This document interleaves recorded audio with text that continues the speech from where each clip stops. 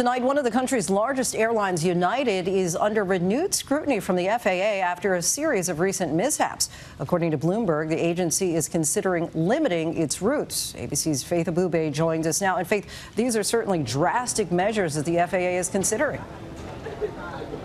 Linsey, these potential restrictions would be substantial and effectively keep United Airlines from expanding its business, at least in the short term. Tonight, the FAA is confirming it has increased its oversight over the airline to identify hazards and ensure safety. But Bloomberg, which is citing unidentified sources, adding details, reporting that the agency is also considering blocking the airline from adding new routes and also restricting it from flying paying passengers on newly added flights. Now, the new report also adding that the FAA has already suspended the airline's ability to approve and promote pilots. This all coming after a series of safety issues recently. United has put its employees on notice, telling them to actually expect an increased presence of the FAA in their operations while still stressing that safety is their top priority. Linsey. This could, of course, have widespread impacts. Faith, thank you.